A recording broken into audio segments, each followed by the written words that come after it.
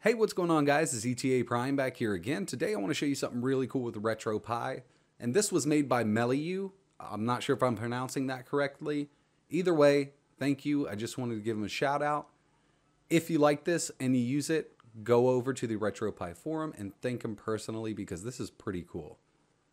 So previously I did a video on run command images. When you launch a game, it will show you an image instead of this. Today, I want to show you how to use his version. Now, what this does is it takes pictures from your theme and adds them. So, as you can see, instead of having this on your screen when you launch a game, you can have something that looks like this. Now, each one of these is going to depend on which theme you're using. So, this is from the Clean Look theme. We got Arcade, FBA, MAME Libretto, TurboGrafx 16. Here's the Metapixel theme. Material theme, simple theme. Now this works with any theme, but if you use the carbon theme, it's only going to give you a carbon fiber background. It still looks pretty cool, and if you want a minimalistic carbon look, you can definitely do that. In this video, I'm going to be going over the Tronky Fran, I don't even know if that's what it's called, Tronky Fran theme. This is one of my favorite themes, and it does generate some really awesome launching images. So this has been built into RetroPie, into the RetroPie setup script. We're going to move over to the Pi. I'll show you how to install it and how to use it. Okay, so let's get started here, guys. First thing you're going to want to do is make sure your Pi is connected online either with Ethernet or Wi-Fi. We're going to scroll to the RetroPie logo. Scroll down to ES Themes. This is the Emulation Station Themes menu. We want to change our theme because if we do this with the carbon theme that I'm running right now, it will only give us that carbon fiber background look. So from within this menu, you can choose whatever theme you want. Now, some themes are going to look better than others when we use this launch image script, but I'm going to choose the very bottom one, which right now this is my favorite one. It is Tronky Fran. Install it. You need to be connected online for this to work. All right. Cancel. It'll bring us back out. Press Start on your controller. Scroll to UI Settings. All the way down at the bottom we have Theme Set. Scroll over. Find the theme you just downloaded or the theme you want. Back. Give it a few seconds and it'll change the theme for us. So this is the Tronky Fran theme. Pretty awesome. Now let's enable the run command launch images. Go to RetroPie. Scroll to RetroPie Setup. From here, we want to update the RetroPie setup script. Now I'm on the latest version, which is 4.1.15. Actually, there might be a new version now. Just make sure you update this. Now when doing this, this is not updating RetroPie, it's only updating the RetroPie setup script. Now that you're updated, go to Manage Packages, Manage Experimental Packages, and we need to look for Launching Images. I'm going to try to find it here. Launching Images. Click OK, Install from Binary. Now it's installed, go back, back, back. Configuration Tools. Now we want to find Launching Images. Generate run command launching images based on the theme you're using. From here, we need to scroll to Theme and choose the theme we want to use. I'm using the Tronky Fran. At the top, click Config File. And you want to save current configs for whatever theme you're using.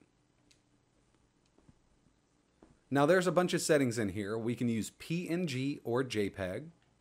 System. We can go in here and choose which ones we want to scrape for.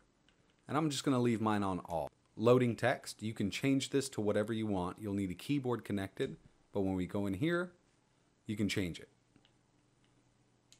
Press button text. Same thing. You can change this to whatever you want it to say. Loading text color. We can change the color of the text. I'm going to leave mine white. Press button text color, gray, or you can change it. I'm going to change mine to white also. Show timeout. We can show this for 5 seconds, or we can switch it to 1, 2, 3, all the way up to 10. I'm going to leave it on 5. So no ask. When we download the images in just a second, it's going to ask us if we want to keep that image or not. If you enable no ask, it will not ask you. It'll just accept the images. I'm going to click yes.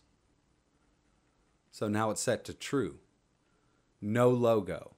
We can set this to not have a logo. It'll just be a picture when we're launching our game. I'm going to set mine to true. Logo belt. Just like the main menu of Emulation Station, there's a belt right in the middle of the screen that shows us the emulator we're about to choose. This will give us that when we're launching a game. I'm going to leave mine on false because I do not have a logo coming up. It's just going to be a picture.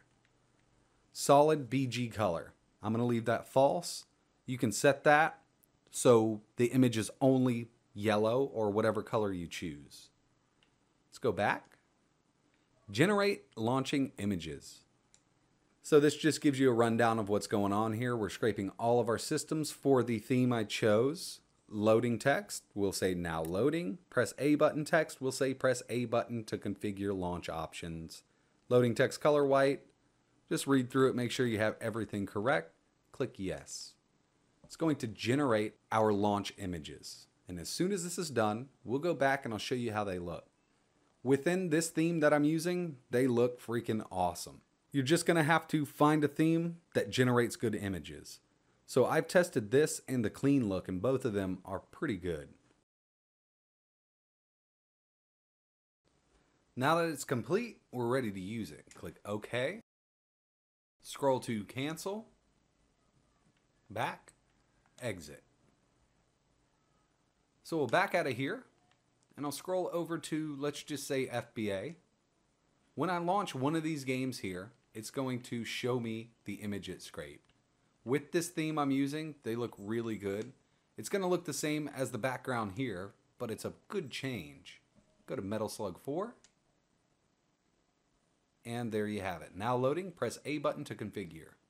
I'll test another system now. We'll go to Super Nintendo. So as you saw in the menu, there are a bunch of options, and you can configure it to your liking. There's tons of ways to make it look. You can change the color of the fonts. You can have the system logo right in the middle if you want with a belt. Just go to Donkey Kong Country. Now loading. I also have Mega Drive.